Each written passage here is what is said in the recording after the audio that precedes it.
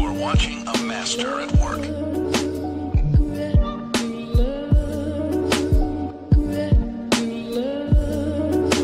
What's going on, card family? Back at you with another video. So I figured I'd give you guys an update of my Peyton Manning Super Collection. It's been growing and growing, and I've been adding a lot of boxes to it. So I figured why not turn the cameras on and show you guys and explain to you a little bit how I separate my Super Collection. And it's also a great documentation video for me, something that I could look back on and just see my progress. So without further ado, let's jump right into these boxes. So real quick, before I get into the boxes, if you notice, I use the label maker a lot. Highly recommend getting yourself a label maker. It just makes things so much easier. And just a quick tip to give it a nice, cleaner look. If you notice, this one has a bit of excess after the word and before the word. If you notice these, there's no excess. So just a quick tip, just to give it a cleaner look. Let's say this is what you print out. Just cut it right after the last letter and right before the first letter. And it just gives it so much more of a cleaner look. Just a little tip. All right, so in these boxes labeled 1, 2, 3, 4, 5, and 6, I keep regular base and inserts, not including number cards, not including autos or relics or graded cards. I have different boxes for those. So let me show you guys inside of these. So I have boxes 4, 5, and 6 here. I couldn't fit the others in the frame. And this 6 box is the new addition to this section. I have everything separated by years. It just works better for me. And for the most part, I have everything in top loaders and protected with perfect fit sleeves. Highly recommend using the tightest perfect fit sleeves for your collection, just so it fits a lot looser in these rows. And also just to make the card look so much better. And the top loaders get scratched so easily. I'm constantly going through my collection, and even by shuffling through cards over time, the top loaders just look like shit. And man, these top loaders just really make any kind of card pop, and you never have to worry about scratches. Also, a tip about these dividers or any kind of dividers, if you're using a label maker, this is how the number will come out. And I used to just put it on there like that, and I would put this in the boxes, and the top loaders would pretty much just cover up the whole number. So you want this as close to the top as possible. So just a little tip, just cut right above the number, just like that, because you want this as close to the top as possible. Push this number as close to the top as possible, and you put it in there, and as you see, all the numbers are visible on top of all the top loaders. So this is my new box right here. And anytime you get a brand new 2-row box or any kind of card box, it's a bit tight. Over time, you add cards to it and it'll expand. So the tightest points when you first get a new box is at the top and the bottom of each row. And especially at the top, I don't like that pressure on the sides of my cards. So to combat that, just get yourself some of these foam pad stoppers. These are so handy. And you just put it at the top, and you have a bit more room in the middle. And then I'll put one at the bottom.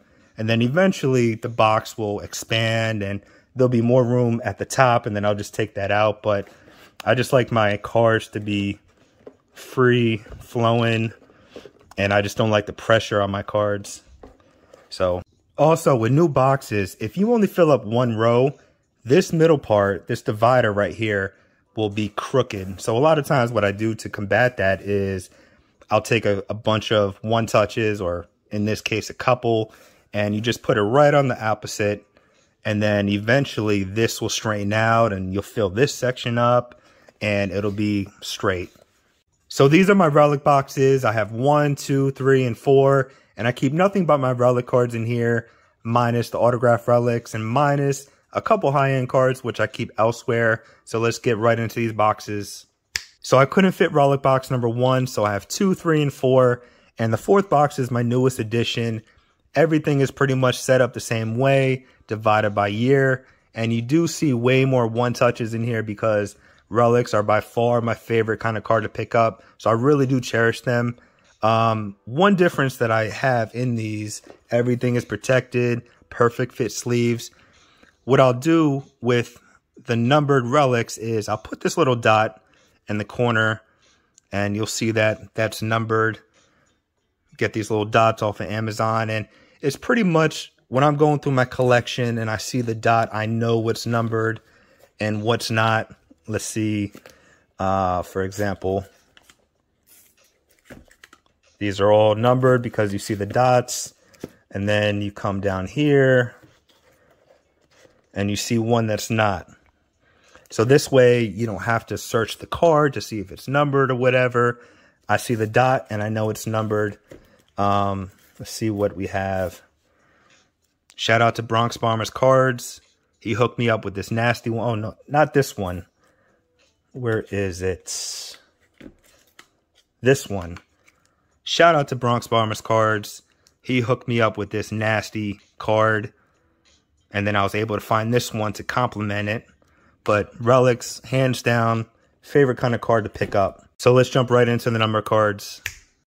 So these are my number boxes. I keep exclusively number cards in here, not including relics, not including autos or graded cards. So let's get right into these boxes.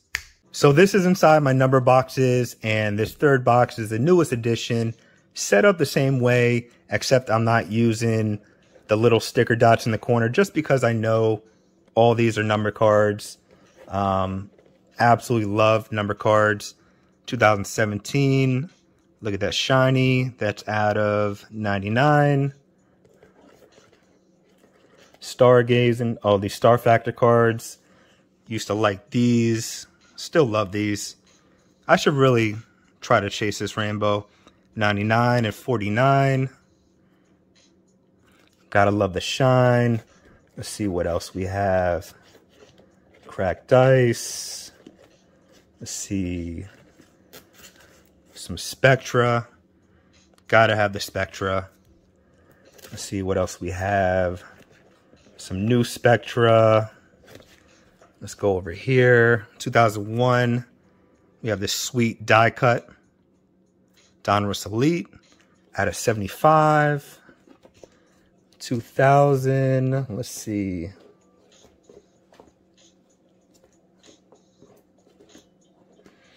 2000. Always love this Prism card. This was like the cracked dice before the cracked dice out of 75. Let's see what else we have. Big fan of these E-Tops cards. They always had just gorgeous looking shine. And these are numbered, of course. So a lot of times they'll have the card. So I'll just slide this card inside of the perfect fit sleeve. Just really love this. Let's see what else we could find. 2004 out of 50. Reflections. Really love that. And we just have a bunch of cards. So let's get into the autos. So this is my Card Case Pro box. I've had this going on 6 years. By far the best box that I've ever purchased. I'm going to do a whole separate video on this, but in here I keep all my Peyton Manning autos and all of my graded cards. So these two rows are all autographs. Let's see. Like I said, I'm going to do a whole video on this. These are all autos. Really like that one.